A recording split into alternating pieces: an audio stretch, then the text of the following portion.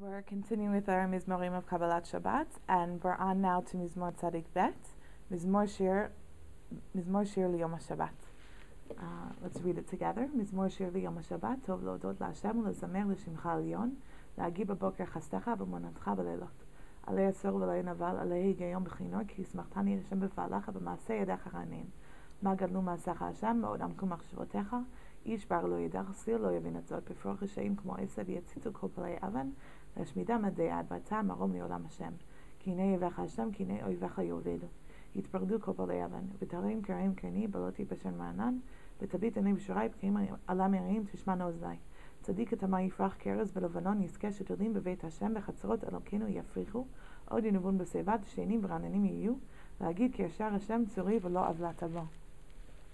So when we read this Mizmor, for me the first thing that jumps out to me is actually the first person.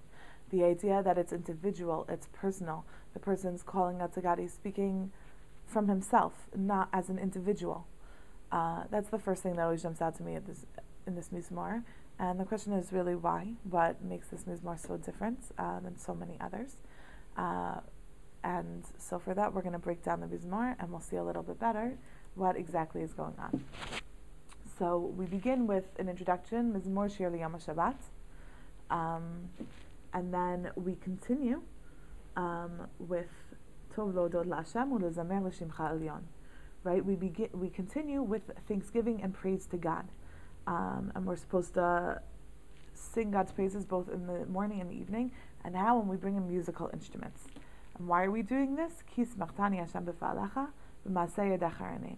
Right? We're happy because of God's actions, and we sing out because of what God does in the world.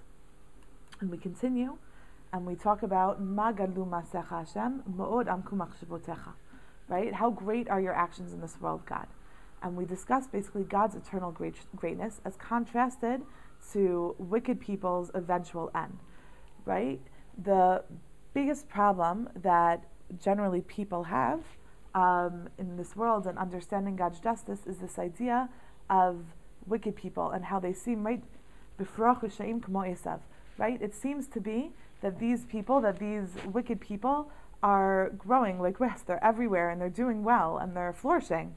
But we affirm basically that God will eventually give them what's due to them. And then we continue by talking about the success of the righteous, of the tzaddik, right? And we talk about the tzaddik katama yifrach, as opposed to in pasuk chat, b'froch v'sheim k'mo Esav, evildoers who are, flourishing like grass. In pasuk gimel, we have the tzaddik who's going to flourish like a tamar. A tamar is a date palm, and it's very tall, as opposed to grass, which might grow easily and very quickly. It's very easy to cut down and to break down, as opposed to the tzaddik, the tamar, who will stand tall and strong like a palm tree. And then we finish and we end with praising God. Now our praise to God here is La'agid Ki Yashar Hashem Tzuri V'Lo Avla Tavo. We say that God is straight, that He's our rock, and that there's nothing deficient. There's nothing, God is basically perfect. He's not missing anything. This Mizmor has 4 different parts, and what we see is in the center, we compare God's greatness to the wicked who are fleeting, as God is eternal, and we also then go into the idea of the tzaddik, who is righteous and will succeed, and then we begin and we end with praise. And our praise of God is about His work and His nature in the world and how He works with the world. And really that's what this Mizmor is all about. For many people, one of the biggest problems that they have with seeing God in this world and with being able to praise God or saying that God is perfect or God is good is the idea that we keep seeing the world to our eyes. There's a lot of bad people who seem to be flourishing, and there's a lot of wrong things that seem to be happening. And it's one of the biggest challenges to our emunah, to our faith in God, to be able to say La'agid b'boker chastecha v'munatcha b'leilot, to sing God's praise in the morning, to talk about His chesed and His just and His righteousness to us in the morning, and in the evening to say that God is faithful to us and God is steadfast and God is with us. It's very difficult to say that in the night, right? The night is a dark time. The night is the time that we don't really see God, that we're scared. And we're scared because there's evil around us. And that's what this Mizmor is coming to tell us. This Mizmor is coming to tell us that, and this is, I think, why it's in first person also, because each person has to affirm this for themselves, that even though they see all this horrible stuff around them sometimes, and they seem to see evil people flourishing, in the end, tzadika tamar yifrach. In the end, God will adjust it, and God will adjust the scales, and God will return everything. God deals in justice in the world.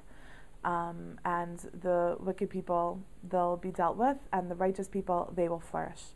And I think that that's also why this is called Mizmor Shir Liyom Shabbat. Why Shabbat specifically? Again, Shabbat is that time that we affirm our faith in God, and we affirm the idea not only that God created that world, but God is still involved in the world. And even though the biggest obstacle to us on seeing that involvement is, bad things happen to good people and good things happen to bad people, by us calling out and affirming that we believe that in the end there will be justice, and in the end God does deal justly in the world, that's basically what we do every Shabbat. And so this is why I think that this is Mizmor Shir Liyom Shabbat.